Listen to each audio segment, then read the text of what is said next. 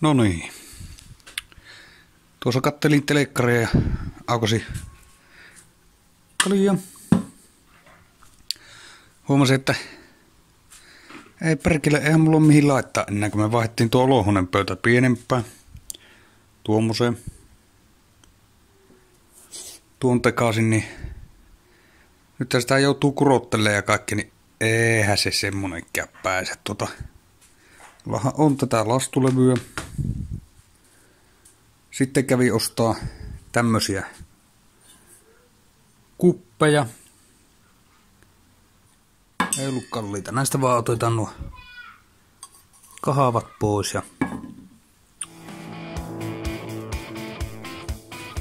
Joo, mä mietin, että olisiko semmonen 25 senttiä leviä. Ehkä ei tarvitsisi olla ehkä 40 senttiä pitkä. Hyvin yltäisi vielä omaa käsiä ainakin. Sitten mä löysin tätä kuramattua, kun tämä nyt on. Se saattaisi justiinsa riittää siihen. Tähän hommaan. Katsotaanpa. Mulla ei kyllä mitään piirustuksia ole, mutta eiköhän se. Eli 40 pitkä ja 25 leviä. Ja ei tarvi olla kovin korkea. Olisiko joku 15?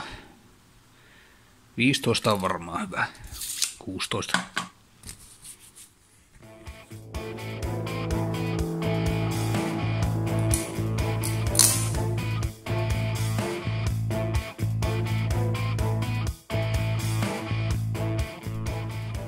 Vähän mitoitua, että miten saadaan riittää nuo levyt. No 11 millistä.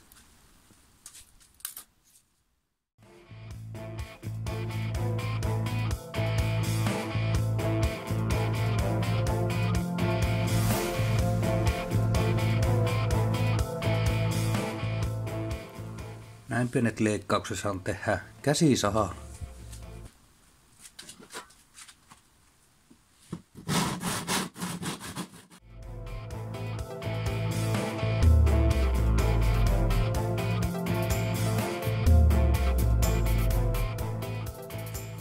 No niin, tarkoitushan oli tehdä tappiliitokset.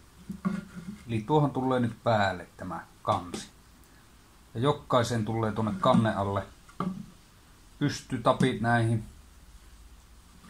Eli jos tehdään vaikka 5, 12 puolia, täältä 5. Eikö se on hyvä?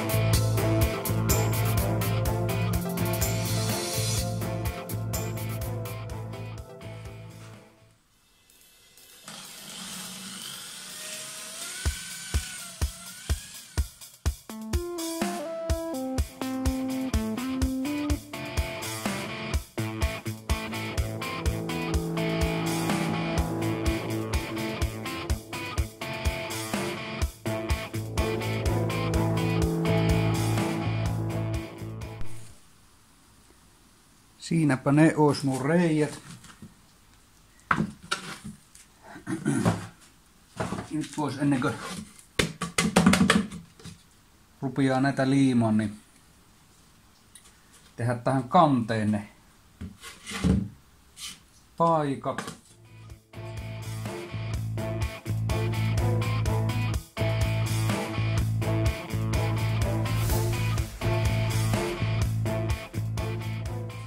Sitten terää. Ja pitää olla just tämä, että jää tämä reuna tuonne.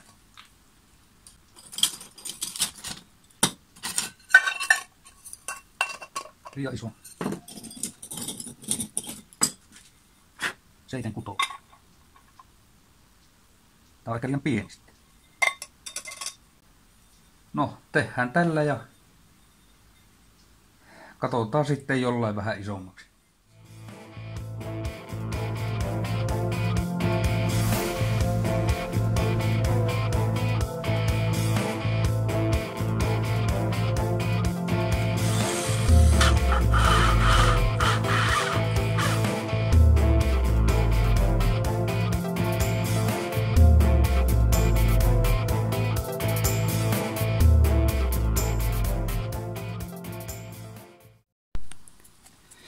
Eiköhän me tällä pärjätä, jos tähän pulttiin saadaan vähän äkäisempää hiekkapaperia.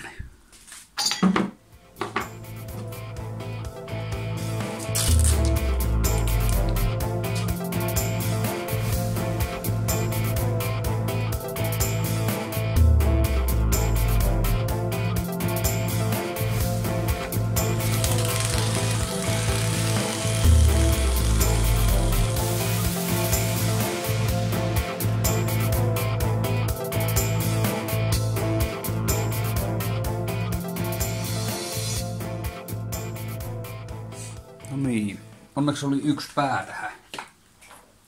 Tamforssi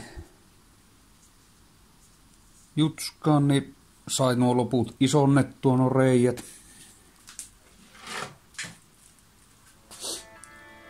Nyt ruvetaan liimailemaan.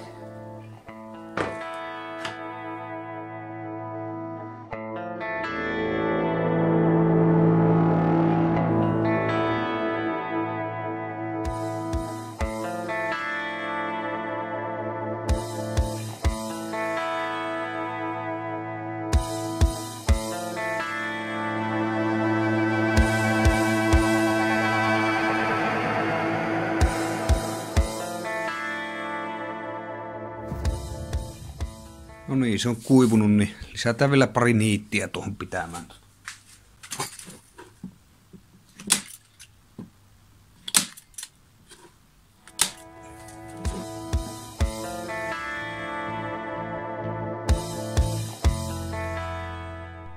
Katsotaanpa saadaanko tämä riittämään.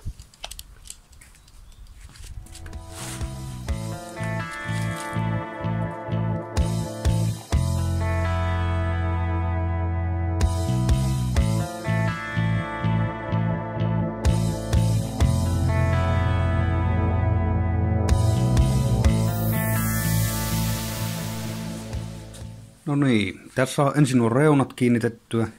Jätetään tuo yhtymäkohta tuonne taakse.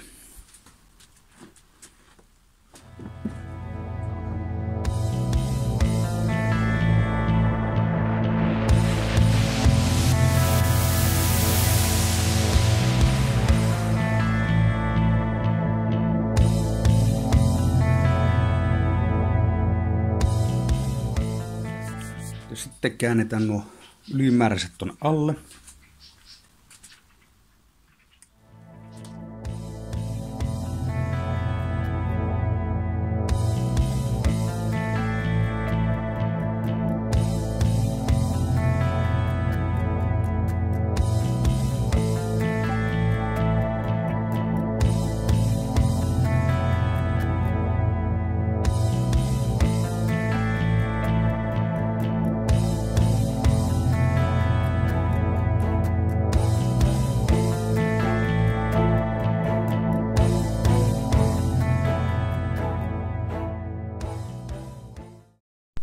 Sittenhän se ostuu kansi.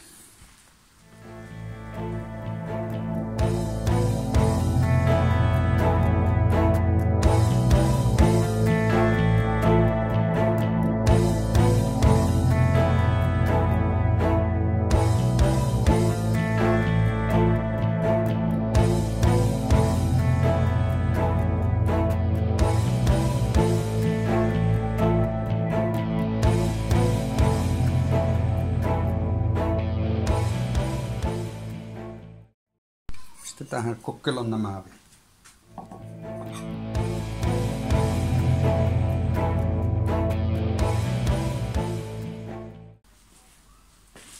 Siksi jäi tuo pohja auki, että täältä saa nämä kupit irti, jos sinne kertyy vähän vettä, niin